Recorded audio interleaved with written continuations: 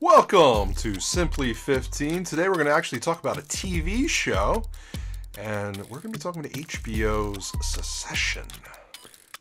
Succession. Well, DJ might say succession. Oh, no. We're going to talk about the first 3 seasons, right? You saw all 3 seasons. I've seen all 3. Matt's seen all 3. And we might get a little interesting on this one. I think usually we're all in agreement. I might actually surprise with my views on certain things. So, yes. I'm going to go right to Matt on this one. Me? I got to go first. You're going to go first, and I'll show you why.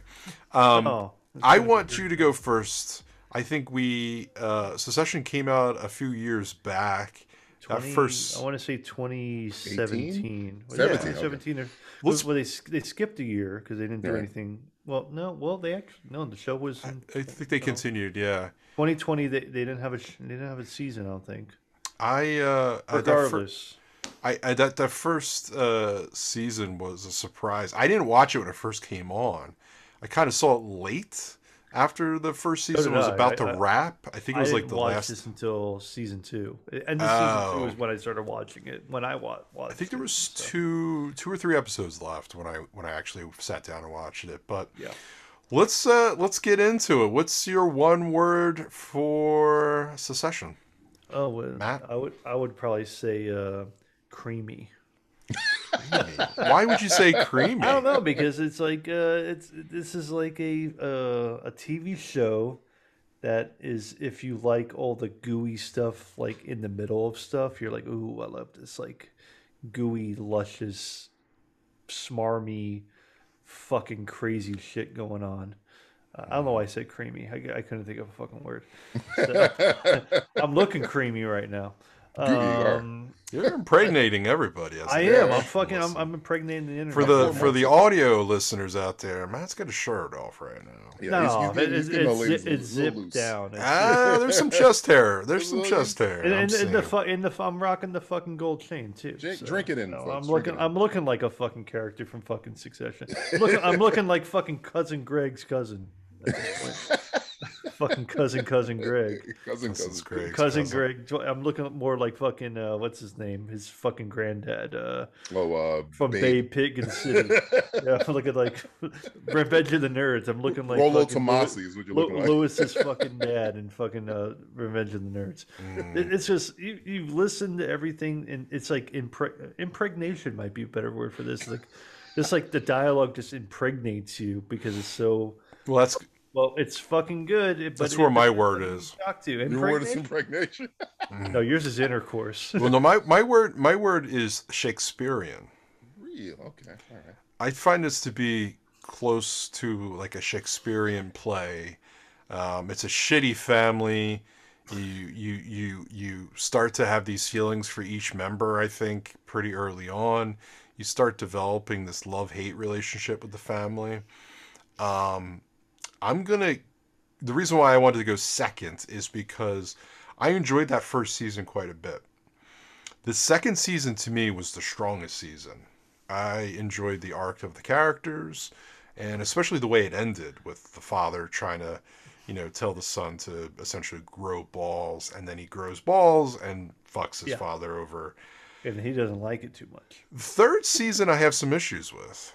And first half of this third season, I think, is a little slow. And reason why, ladies and gentlemen, we are doing this is because we told DJ that he should watch it. We've been telling him for the past year or 2, I think. Yes. I would bet the house that he would like it because of the people involved. Mm-hmm.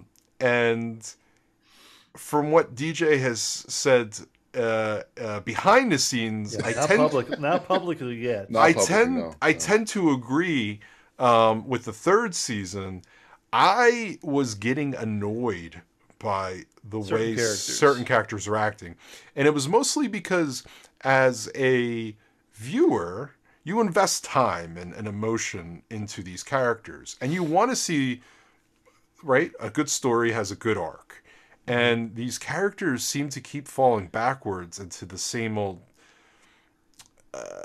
rhythm that I don't feel like we should be in.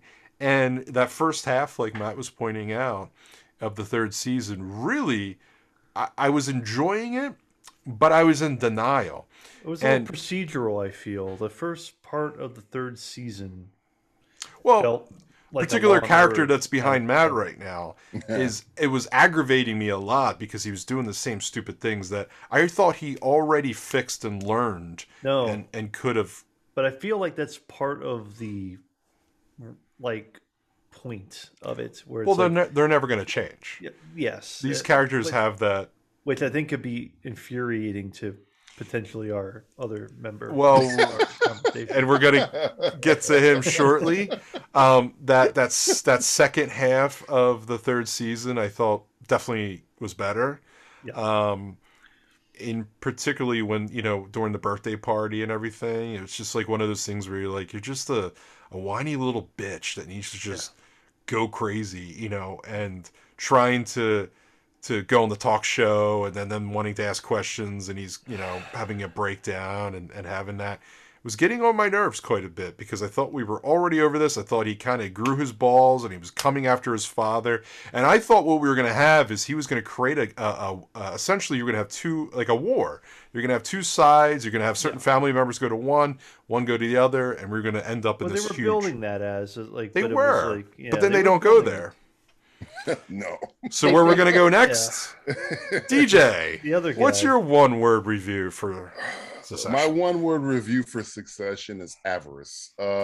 If you ask me and say, is the show well written, well directed, well shot? The answer is absolutely yes. Acted. If you ask me if I enjoyed watching this show, the answer is absolutely not. And it's not because they're all selfish, lying pieces of shit sociopaths. It's because the show positions itself in a way where it wants me to like the selfish, lying, greedy. Well, it wants you to get on a side. What side? But they're all horrible people. Right. Once you get to a side, then you get hurt again, and you go to another side. It wants me to like this old guy that punches an autistic kid in the face on Thanksgiving. It wants me to like a whore that cheats on her husband and is only married to him because of optics. It wants me to like a sex pest who sends dick pics to an older lady and then makes fun of his own brother's suicide. It wants me to like these people, and I fucking hate every last one of them. I want them all to die. And I'm sitting there, and this is a personal thing. And I know everybody loves the show. It's fine. Me personally, I hate selfishness, and not in myself and people and everything else. And this show does not just wallow in selfishness. It throws it up in the air like in Faye, like, hey, isn't selfishness great? And I'm like, celebrating selfishness. Celebrating selfishness. Yeah. There is nobody in this show to like. The closest is Kendall, and he's a piece of crap. Everybody else you name, I can rip them apart. They're all horrible people. And if it's like a drama, or I mean, like if you're talking about Seinfeld, where they're all horrible people, but that's played as a farce. This is played straight. So I'm like, what am I watching this for? Am I rooting for them all to die? Am I rooting for any of these people to win? No, they're all horrible, horrible people who have committed atrocities throughout the show. So I'm like watching, like, what? I don't feel. I mean, I haven't done no research on this show, and it feels like most of this show is just there will be blood. This show, where people are sacrificing personal relationships for monetary gain, and the show kind of sums up what Jerry says in the last episode, where how is it in my self-interest? That is the entire show. What's in it for me? And it's a microcosm, I think, of this. That's why people love the show. This is the. Why should I wear a mask? In fucking life. Yes. That's what the show is. Why should I wear this mask? To not get sick. Secession is a cesspool of terrible people, and like I said, it's Shakespearean. Like, you're treated to this family that. Is a bad group, but with that goofiness and dry humor that kind of gets thrown in sometimes. I guess there's attracts me. There's a certain charm to like how shitty they are. It's like watching a movie about a guy who's addicted to drugs, but we're taking the perspective of the drugs. I don't like anything anybody in this show. It's like, but you like drugs. I mean, should I follow heroin around? What is there for me to to root for. I don't know what I'm rooting. I don't think there's a rooting. I think there's more of a downfall. But nobody's having a downfall. The main person that needs to have a downfall never gets a downfall. And that brings up a very good point to one of the episodes that I really like, where there's 2 or 3 lines spoken by. I've never seen him get fucked. That line. That is my favorite fucking. Yeah. That's to me just the world as a whole. And he says, "I'm not going to join your team because your dad never gets fucked." Right. And you're going to get fucked. I've never seen him get fucked once. When he said that, I've never seen him get fucked once. Right. And then it all works out. I mean, this, I guess, is kind of a spoiler to the end of, season 3 ended. Well, not necessarily. At this point. Right. But not necessarily, but it's played in a way where it's like, he lived by that. He was like, yep, fuck you. Yeah, they're all gonna fuck each other over. Yes. You don't know who's gonna. As small as they are, they're gonna trust who. Take their fucking shot. And unfortunately, it just dips its toes into the water sometimes, and you expect like that hard betrayal against each other, which would create these divides within the family and the storylines. But unfortunately, you watch a couple episodes and it goes in a nice direction. I'm talking about season 3 right now. And it was kind of going back again and going forward and back again. And the progression with season 2 especially, I thought was rooted in a way that was really enjoyable watching. Right. And season 3, the ending is what really was the best for me. And I can understand, DJ, you feeling that way. I am sorry you went through such a horrendous experience. But he got through all of them, though. He fucking went through the whole thing. You went through them all, so that's a different experience right away. I'll say it narratively. It can be very... The final episode of the season, spoiler alert, Tom betrays his wife. And they show it like in a way where I'm supposed to be sad that happened. Why? She's a piece of shit. He's a piece of shit. They're all pieces of shit. So narratively, the scene doesn't work for me where it's like, so he betrayed you. Good. Fuck you, and fuck all of if it was like she was a good person and he betrayed her, then I see. Let me just explain real quick why I felt that, and maybe because you didn't. He wanted to have a child so badly.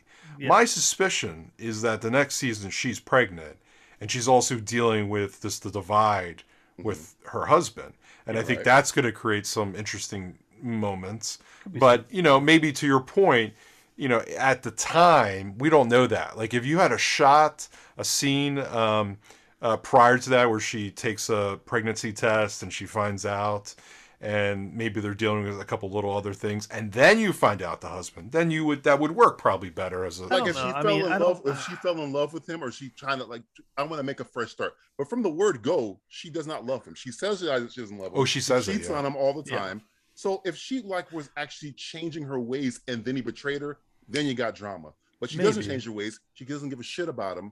He doesn't give a shit really kind of about her. So when the betrayal happens, I'm like, okay. But I guess the thing is with that, it's still an optics thing with her where it's like she's too deep into this and he's pretty much got her by the balls at this point. Even if he is going to fuck her over, what is she going to do? Divorce him? She deserves to get fucked over. My point is the betrayal doesn't work when you're about betraying somebody that is good. Well, when everyone's betraying everybody. No one's nice. No one's good. Fucking betrayed the kids. Who cares? You don't have the good What's person worse, the mother betrayed. betraying the kids or him betraying her? What's worse, I guess? I don't care. They all deserve to die. But everything is very... It doesn't matter. But I feel like everything in the show is very personal. Everything is very personal. Sure. Season 2 was great because there was more of a macro way of looking at it. It's like, oh, well, they finally found out about all this shit going on. I think we all can agree. We got the last 30 seconds here. Okay. The fucking theme songs kick ass. Oh, it's all amazing. It's a fucking banger. I love that intro. You know the theme song is great when it's the only music they use in the whole fucking show. And you don't skip it. You don't skip it. You don't take fucking HBO's fucking devices, skip the intro. Yeah. Fuck you. I'm listening to it. I'm watching it. I love that. I hate this show and I love that music. Yeah. Fuck you, HBO. It's a fucking There you go. That was 15 minutes. That was our 15-minute podcast. Theme song's great. DJ doesn't like the show. Matt and I like the show. That's all. I do. Fuck you. Bye. Bada bing, bada boom.